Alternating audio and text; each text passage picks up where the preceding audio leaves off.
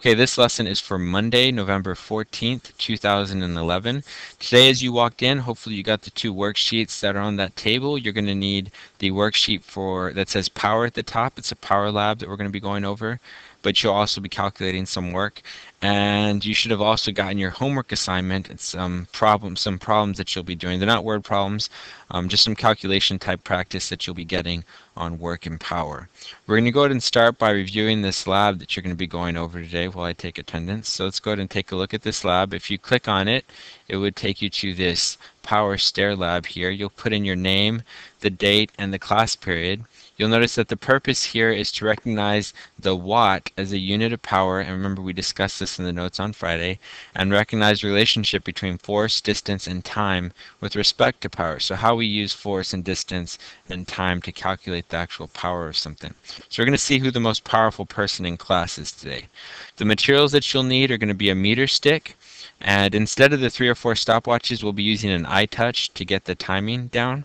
And instead of a bathroom scale, we're just going to approximate the weight. So you'll just tell us what your approximate weight is. Okay, so I'd like for you to go ahead and take a look at this background information on your own. It just kind of explains where the watt came from, and you can go ahead and do that as we walk out to the stairs. We'll be going out to the foyer for the theater area, so we'll be walking out to those stairs that we used last time. You'll just go around the corner and out to the theater area, and those back stairs will be the ones that we use to actually do today's lab. It's going to be important that if you have any medical conditions that exclude you from participation, that you voice that. So if you feel like you're not able to participate in PE type things, you should also make that a point to let me know right now, so that you don't have to actually participate in going up the stairs if you're not obviously allowed to do that. Okay, so we're going to go ahead and locate that staircase. We already know where it is, and you're going to be using a meter stick to measure one stair step, and we'll measure that in centimeters. We'll multiply by how many stairs there are, and then we'll convert from total centimeters for the height of the stairs into meters. That height for meters will be the distance that we'll be using in all of our calculations, so you'll have to write that down. Once we have that distance for how many meters up the stairs are, we'll actually go ahead and get some time measurements. So every person will go up the stairs. You can either choose to run or walk, whatever you're most comfortable with.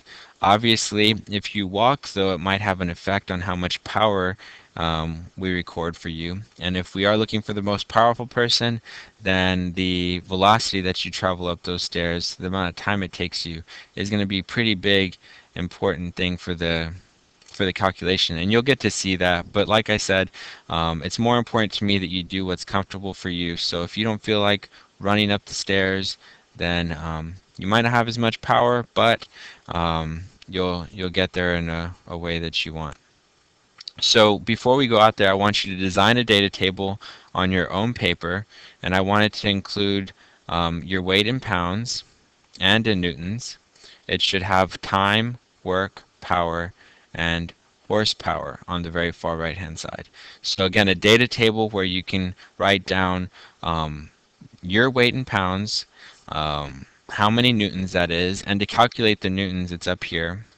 So we would take 1 pound and multiply it by the 4.45 newtons. So if you're 100 pounds, you take that 100, multiply by 4.45, and that would be 445 newtons. Okay, so that's how you convert to newtons. And as we walk out to the stairs, you can all do that. Whatever your weight is, just multiply it by 4.45, and that'll give you how many newtons you are. Okay. And when we get out there, every person, like I said, will go up the stairs, and we'll get this time measurement here. And when we come back into the classroom, we'll calculate work, power, and horsepower by using the equations. So we'll start with work and power, and I'll explain the horsepower thing when we come in, and it's explained a little bit further down in the worksheet. But remember, work is equal to an object's force times their distance. So by converting your pounds into a force from gravity in newtons, we can now put whatever this is for your weight in newtons into this F here in the equation. We can multiply it by the height of the stairs, this D, and it'll tell us how much work you do to get up the stairs. Okay, now to calculate power, we're going to use the equation power equals work divided by time. So if we know what your work is, we can plug that work in over here into the power equation, and we can divide it by the time it took you to go up the stairs, and we can calculate how much power you have. Okay, so before you leave, you should be able to have the amount of work you've done, the amount of power that you had to do to get up those stairs, and we can make some conclusions about that. We'll answer some questions here in class. Hopefully you can finish these before you leave when we get back. We're going to try to get those times as quickly as possible so that you can finish as many of these questions as you can. Remember, if you don't finish, I really encourage you to try to come in the morning. I am here at 7:50 up until 8:30 when the first bell rings. So you have about 40 minutes where we can make sure that you get all your work done. So if you're not able to finish all of this here in class, all these questions for this lab, you will be able to come in the morning, and I will make sure that I help you get that finished. So try to bring this in tomorrow if you're not able to finish at night. Also, there's the fact that you can email me. So if you want, you can email me. Okay, so once we're done with this, if you're able to finish in class, you have a homework assignment. You'll notice that I have the equations for work and power up here, and I've already done a given step, an unknown step, and all you have to do is write down what equation you would use, substitute the numbers in, and then solve it. So you only have to do the ESS step. These aren't word problems. I've already given you what you need to do to solve the problem, so you don't have to go fishing for any of the given information. You'll notice here that there are a total of 9 problems. There is a typo here. It goes from 1 through 3, 4 through 6, and then it goes from 4 through 6 again. And that is a typo. This is actually 7, 8, and 9, so you can go ahead and change those if you want on your paper now.